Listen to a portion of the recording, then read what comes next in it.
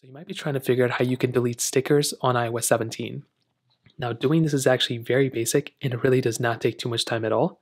So the very first thing you're going to want to do is you want to hop inside of the stickers panel of your keyboard. So in this case, if we're on iMessage, for example, if I click on the plus button within iMessage and I click on the stickers icon, I will immediately get into my stickers panel. Now you can see I don't have any stickers available here, but if I wanted to, I can just go ahead and add a sticker by clicking new sticker. Then I can go and add this in. I can just add this sticker just like this, and you will see a list of all the stickers that you have. So I'll just go ahead and add another one just for the basis of this video too. I'll just add this one, click add sticker. So now I have 2 stickers. You probably already have multiple.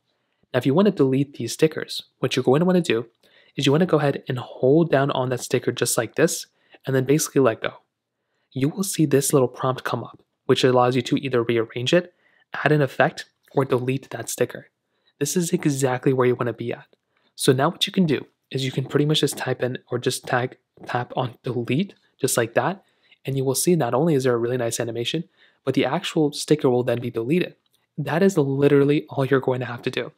You can do the exact same thing again. So just hold down on the sticker just like this, tap on delete, and that sticker will then be deleted. That is quite literally all you're going to have to do as of this point. So if you want to add another sticker, you can click add new sticker right here. Add another sticker if you want to, but that is basically the process. It's super basic and it really doesn't take too much time.